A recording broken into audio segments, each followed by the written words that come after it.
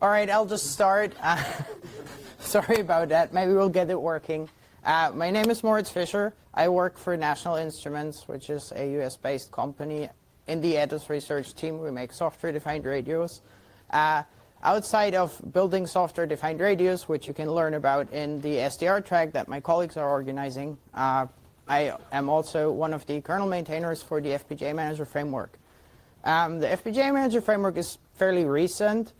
We started out around Linux 4.4 when we first got merged all the support for the basic framework and Zinc and SOC FPGA. Is this going to work? OK, I'll just keep talking. For Zinc and SOC FPGA, since then, we've gotten a bunch of other drivers that got merged. It's pretty interesting because they were from different types of systems. One of them is actually still platform board file based. There's a bunch of device tree based ones. And now new is the PCI Express ones, which turned out to be a bit problematic because when we first started out with this framework, it was all pretty much based on device tree. Foolishly enough, we assumed we'd just get device tree overlays merged really fast because now there's someone that actually needs them.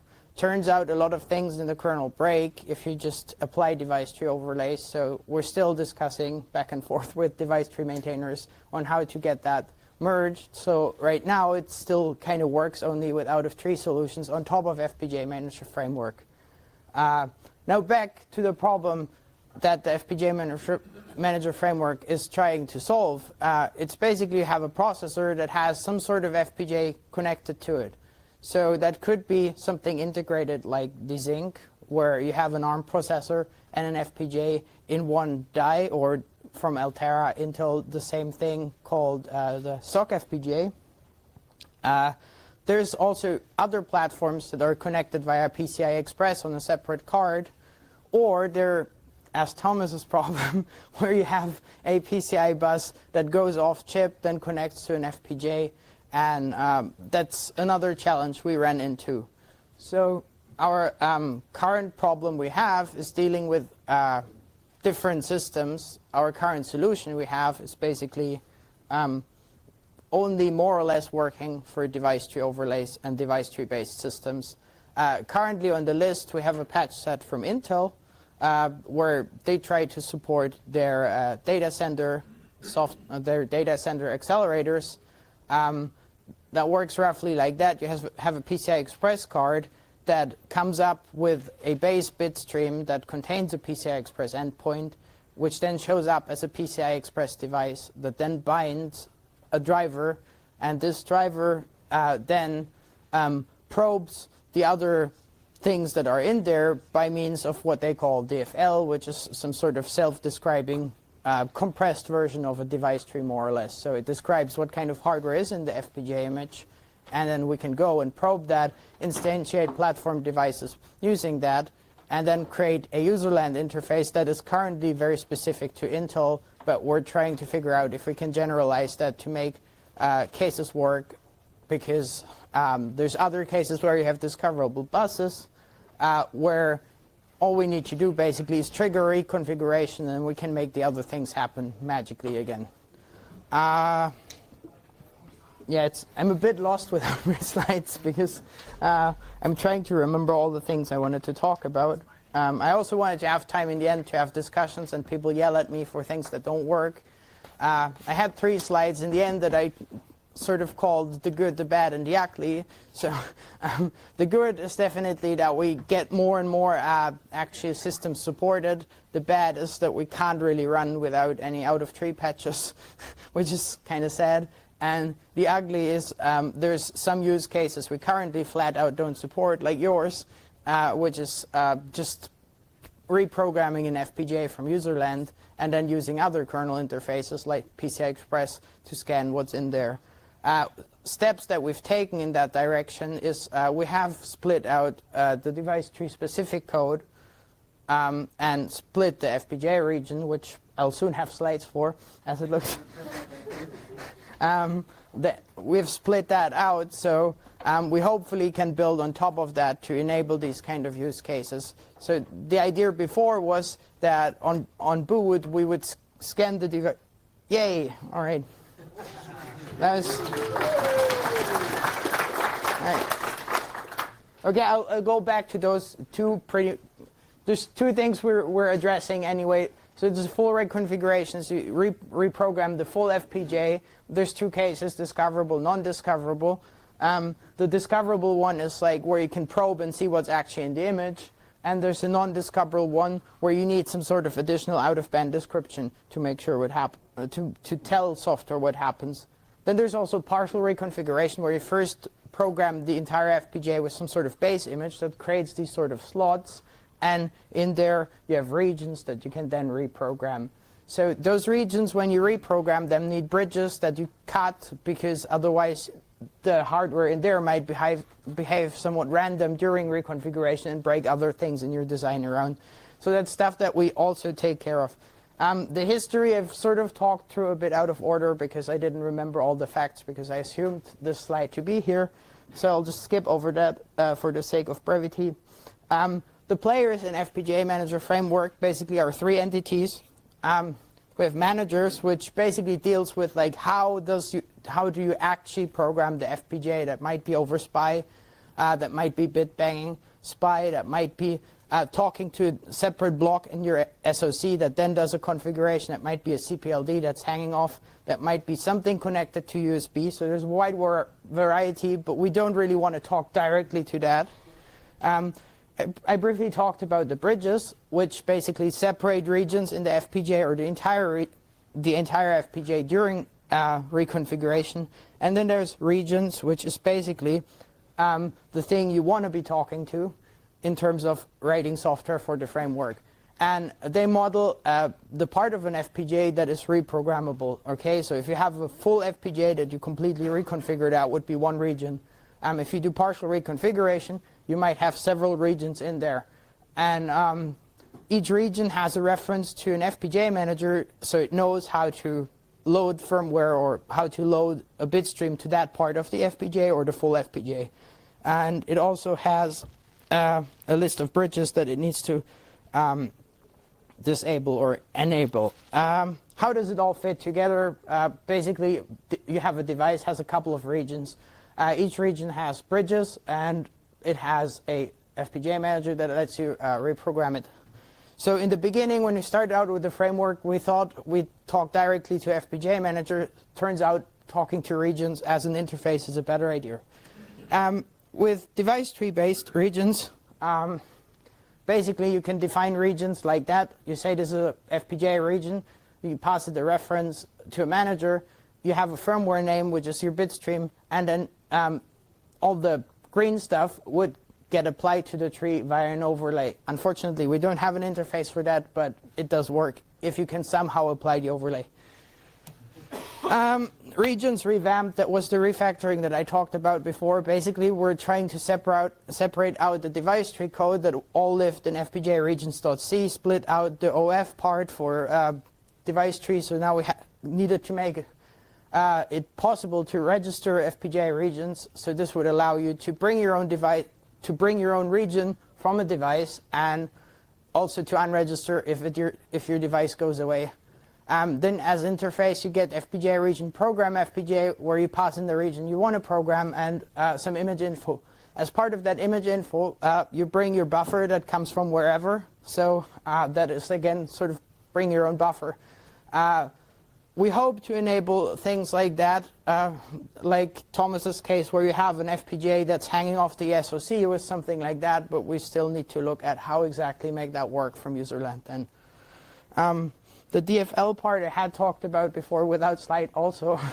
PCI Express, there's there's the base image that is programmed in there. It has hardware description that describes what else is in there. So basically, based on that DFL that we parse, we then instantiate bridges in the manager and all the regions where you can then create additional devices that implement the region interface. So then you can go and program those. The current plan for the Intel case was to have an ioctl interface to userland because they have a bunch of other things they anyway need to do for for performance counters and other things that you might want to read from userland. So we hope to probably use that for other cases too.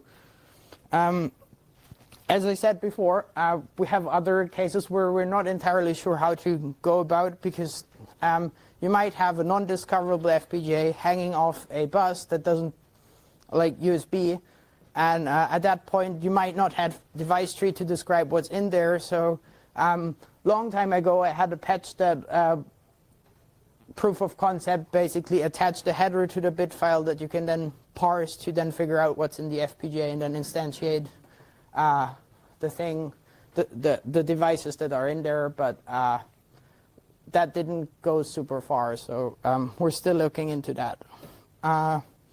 Again, the good, as I said, representing things with the device tree worked really well. Using overlays works really well, assuming you can do that from userland, which we can't. The hardware support is growing, so we get more and more drivers. The bad is that it doesn't really work currently for non-DT platforms, but we're working on that with the Intel patch set as a reference, because that's the only platform we have available. And the ugly, well, we currently don't have a userland interface. We definitely need to come up with one that works for everyone, which is why we don't have one yet. Some use cases currently don't work, but we're working on that. But not all is doom and gloom. Here's a picture of my cat watching TV. And let's go to questions. Questions? Yes? Yeah, so even on the platforms without DT, once you manage to load your overlay, you could use a DT overlay. Yes. I mean, we had long discussions at Plumbers about this, and then people had different opinions on how well DT overlays work for PCIe and non-DT based platforms. I think the conclusion was it should work, but no one has actually tried it. But then Lars Peter Clausen said he did that for a PCI Express card they had. So there's definitely people that have done it. There's just nothing mainline or patches public. Yes? I can definitely say that we also use that DT-based approach for PCI Express-based devices. So okay. actually work, kind of. I just need to identify how they did it. And another thing is, are you in contact with Amazon or Huawei people due to their F1 cloud instances?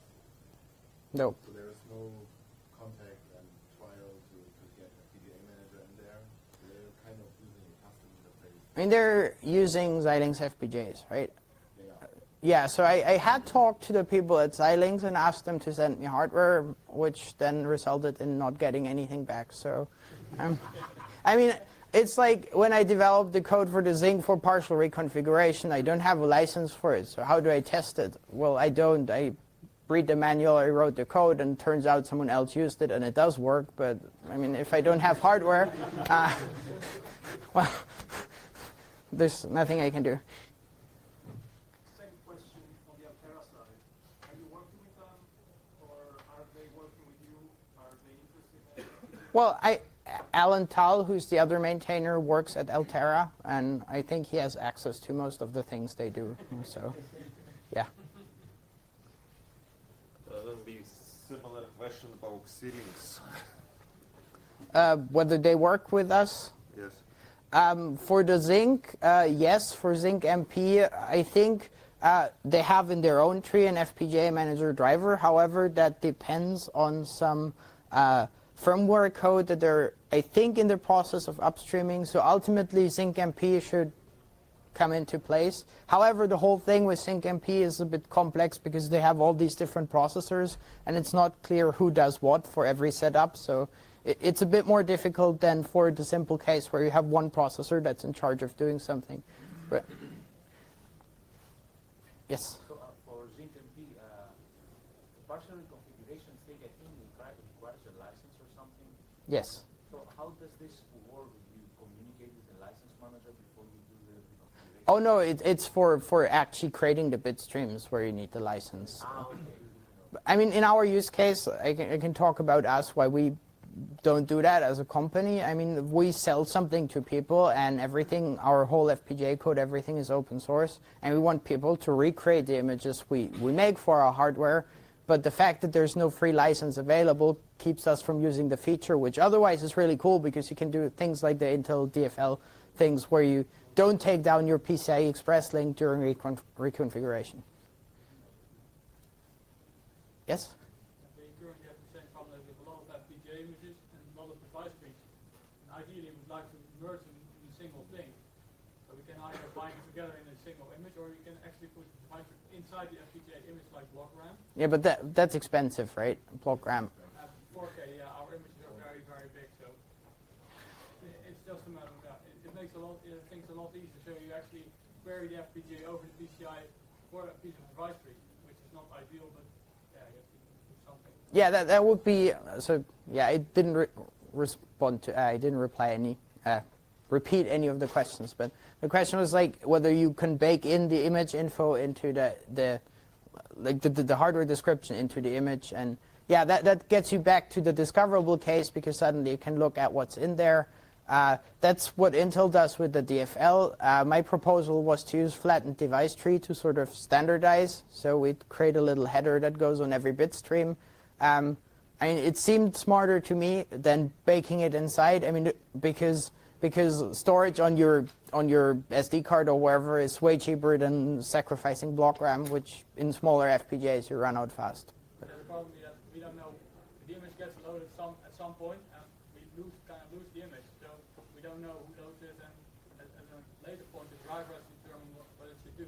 Well, the workaround we have for that is we have sort of like a revision register that we then read and figure out, okay, what's loaded.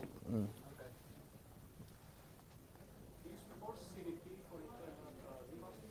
I think there was a patch. I think we might have. Let me check on my list. Yes. So the question was if we support CVP for Altera devices. If it's on that list, I think it is supported. But I saw definitely patches for that. I don't know at what stage we are with merging them, but we're looking at it definitely. Other questions? No? All right. Thanks for your attention.